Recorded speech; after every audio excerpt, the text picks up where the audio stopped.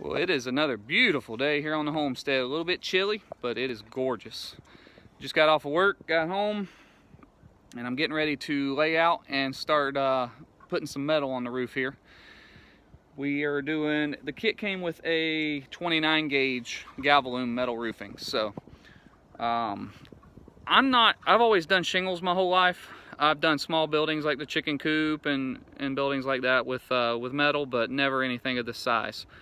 But I did have a friend of mine had me help him a few times and taught me a few tricks on doing metal roofing. So we're gonna give it a try here. So the first thing I'm gonna do is, I figured out down here at the bottom from the post out, it's about 16 inches of overhang. So I'm gonna try to do the same thing along the sides just to keep it uniform looking.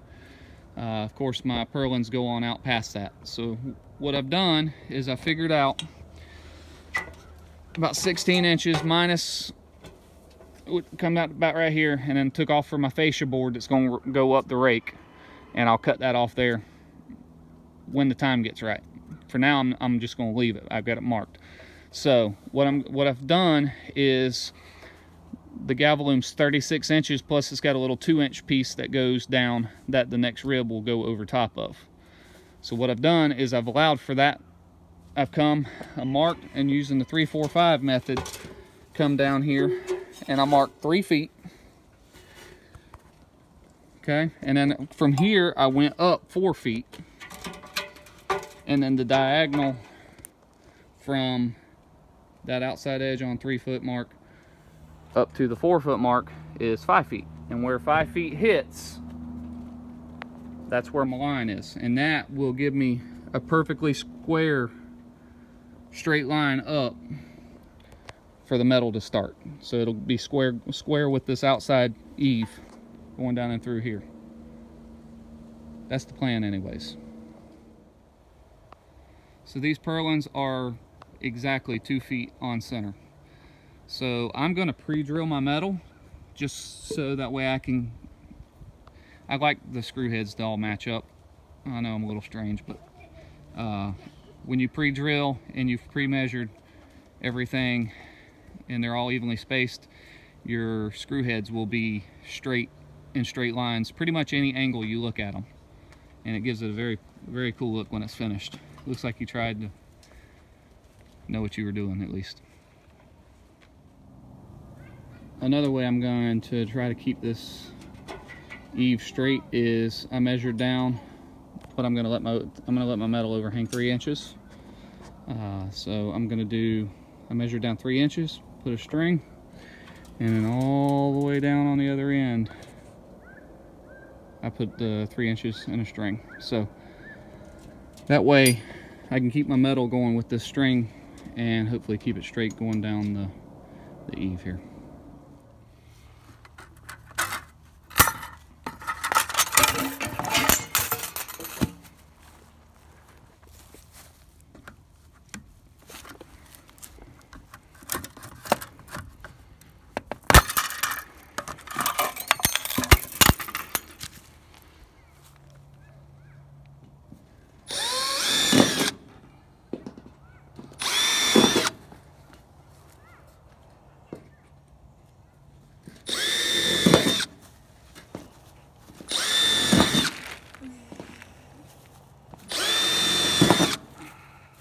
Okay, so here's what I did with the first piece. I went to the bottom, measured up 3 inches, of course, and then another 3/4 of an inch because the width of the board is 1.5 inches, the outside board there. So I went 3 3/4, and that was my starter screw right here. And then 2 foot on center after that, all the way up. And I measured both sides, and then run a straight line across the ribs. Now, the outside rib, I'm not going to screw down yet. I'm not even pre-drilling that one because it's going to be covered with a piece of gable rake. And I'm also not pre-drilling this piece, which is going to be, the next sheet is going to overlap this rib, so I don't want to drill holes in that.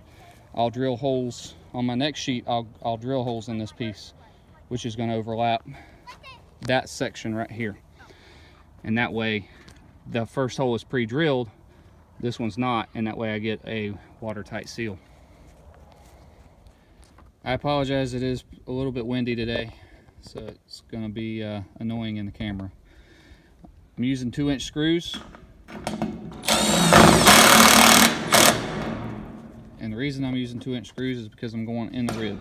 I want to make sure I've got enough penetration into the purlin.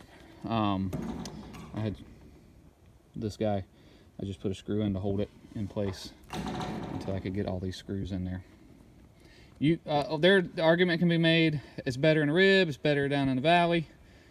To me, I believe it's personal preference. I prefer for the roof, I prefer it up in the rib. Just because even if the rubber washer dry rots and starts to go bad, you're still not going to have a bad leak.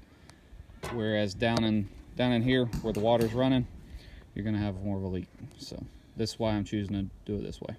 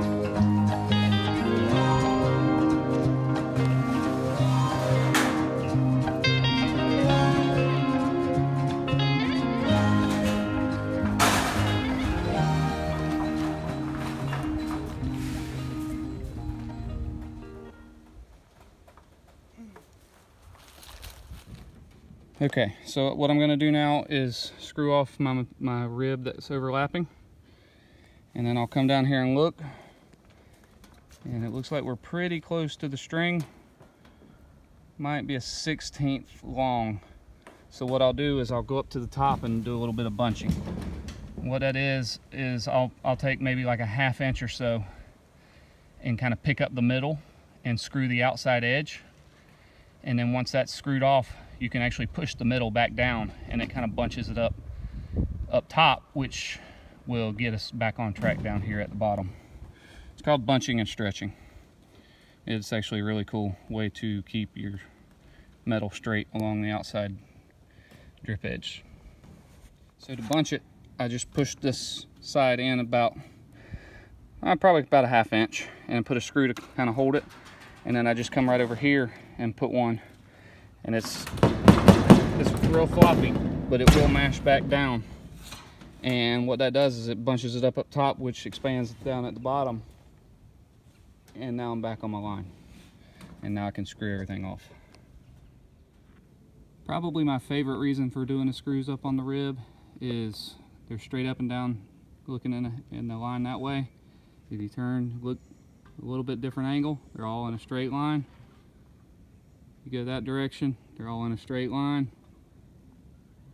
Every way you look, they're pretty much all in a straight line in rows. If you're OCD, you'll appreciate that. Well, that's about all we're going to have daylight for today. I just wanted to show a quick video of how to do metal roofing and pre-drilling, getting your screw heads all to match up and everything. So it'll probably be a few days before I can work on this again. We've got something pretty big coming up, and I'll be sharing here in a couple of days.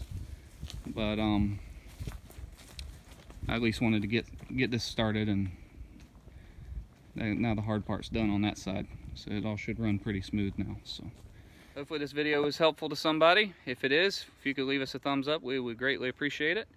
And we appreciate you guys watching, and we will see you on the next video.